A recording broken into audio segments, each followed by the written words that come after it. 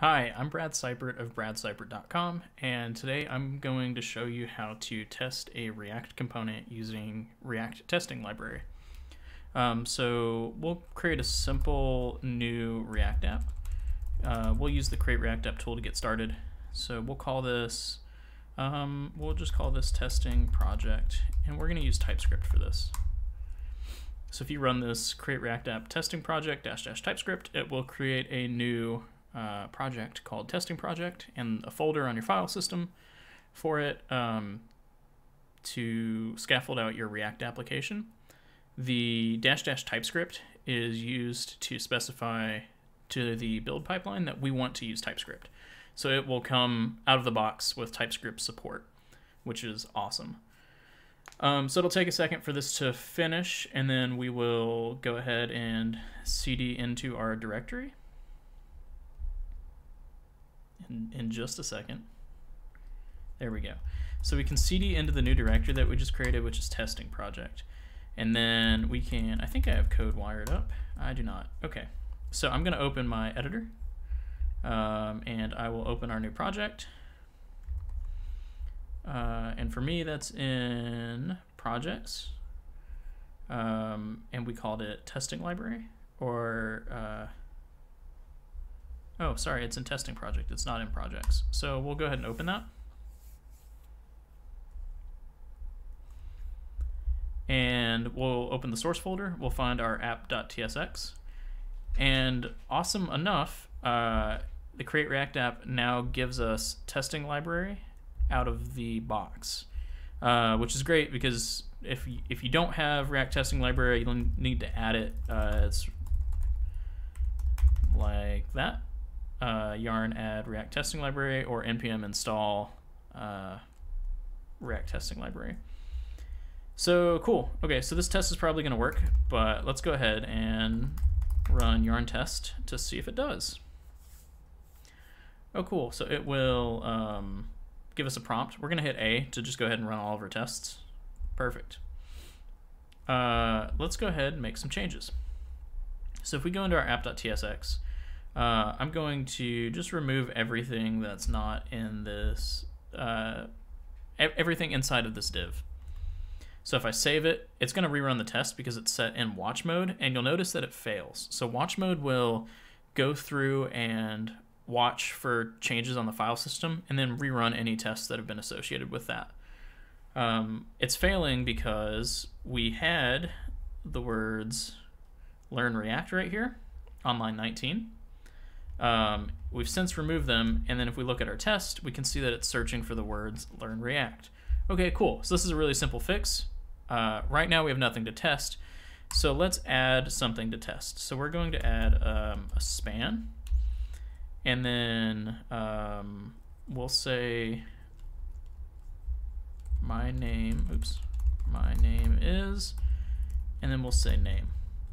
We'll need to actually store this somewhere, so we'll use a React hook to store this. So we'll say const name set name equals react.useState. And this is just giving us a stateful hook. Oops, sorry, not name. Make it an empty string. So if we were to rerun this, we can, you know what, I should probably pull up, let's close this really quick and just run yarn start. So this will open our React app in the browser, and we can take a look and see what it looks like.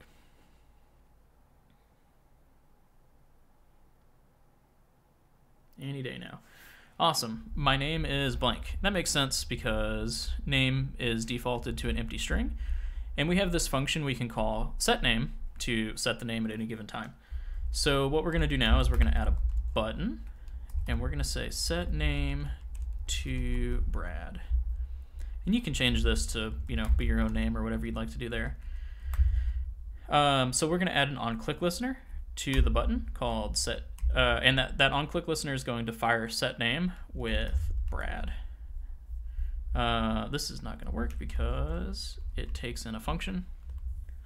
So this E is the event. If we don't want to use the event, like we're not using the event in this function body, the set name Brad, we can just turn those into an empty paren as well, and that'll work fine.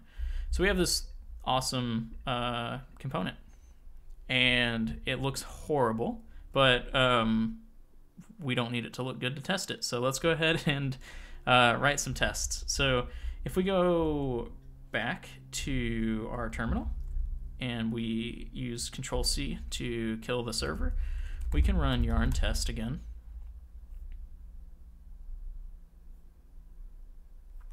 Awesome. Okay, and it's really nice because the React testing library will show you if it doesn't have a match, like if it fails to match what you're looking for, it will show you what it has. So, okay, that works out really well. So we're gonna add a couple really, really basic tests. So it's worth mentioning that React testing library, this render method, returns a bunch of functions that can be used. And there's a really nice chart for all of them. In fact, React testing library, let me pull that up really quick and we can just take a look at it. This is the one I want. Perfect. So there is a cheat sheet down here. So these are all of the options. So there's get bys, find bys, query bys, get all bys, find all bys, and query all bys. And they tell you if there's no match, it'll throw an exception. If there's one match, it'll return. If there's more than one match, get by will also throw an exception. Okay, that's good to know. On the flip side of that, get all by will throw an exception if there's no match. It'll always return an array. If there's one or more matches, it will always return an array. And it's not asynchronous. This await means it's is it asynchronous or not? So if we wanted to if we needed to load data from an endpoint, like an HTTP endpoint, for example, we'd want to mock that in our test, but we'd also want to use one of the asynchronous selectors. So either find by or find all by. Thankfully, we don't have to worry about that with this simple test, but we might get into that in another video. So for now, we can take a look at our app.tsx. We have my name is, and then this button. So I'm gonna just query for a couple different elements. So I'm gonna say span element, and this ensures that span element is in the document. So span element is going to say my name is, and this is a regular expression. You can do string values or regular expressions, although regular expressions are generally more flexible, so I would recommend using those when you can. So we're going to query for the span element, we're going to query for the button element, and this is also, we can get this one by text as well, despite it being a button. So this one's going to say set name to Brad, I think is what we had it set as, set name to Brad. Perfect. And then we'll do a really simple test for now to ensure that both of these elements exist in the document. So now that we've done that, we can let our test run. It's been set to watch, so it's automatically running these every time I save the file in the background, and you'll notice that our one test has passed. That's awesome. This doesn't really test anything other than the fact that our component can set itself up properly, and that's not very valuable. So we're gonna pull in fire event from React testing library. Now that we've expected that these elements are in the DOM, I'm going to say fire event, and I believe the logistics for this one are always a little confusing. Let me see if I can find it really quick.